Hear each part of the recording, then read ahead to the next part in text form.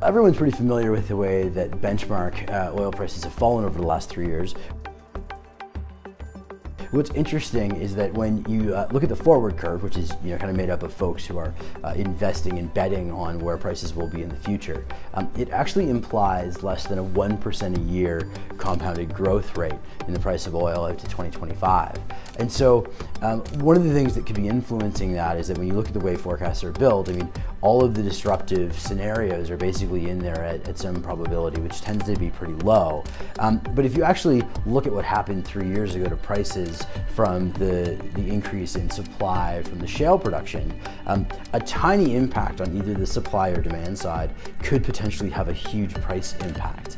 And when you couple that with sort of the increased complexity in the global market now and the number of stakeholders that are involved and considerations that weren't really there in the past, so whether it's stakeholder groups who now have opinions about where our energy sources should be coming from, investment from folks like Tesla or Breakthrough Energy into clean tech and different options, then the question that I think probably most oil and gas companies are left with is how do we protect ourselves and sort of hedge against some of these potential disruptions, and what could we really tolerate from a price perspective and remain sustainable. Obviously, pretty much everybody right now is tolerating sub $50, but what happens if we go to sub 40 or even sub 30? And so it immediately implies that we need some structural, sustainable cost reduction. And there's really only 3 ways you can reduce cost. You can reduce headcount, you can put more pressure on your suppliers, or you can rethink the way that processes are being executed and the way that the business is being run. Obviously, the first 2, headcount reduction and supplier pressure, the industry's been going through that and using those levers for the last 3 years.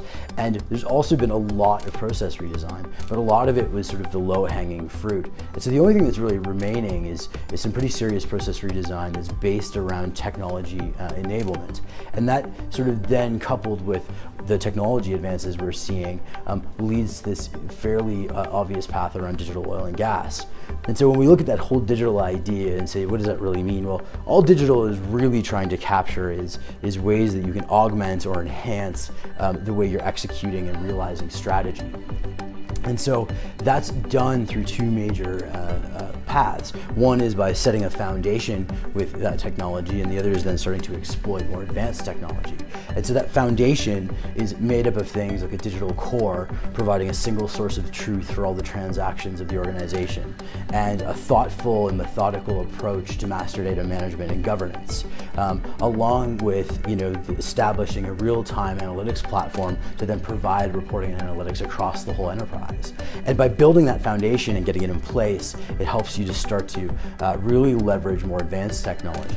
So whether that's the industrial Internet of Things, machine learning, automation, or blockchain, those things will then allow you to start to drive real structural cost reduction.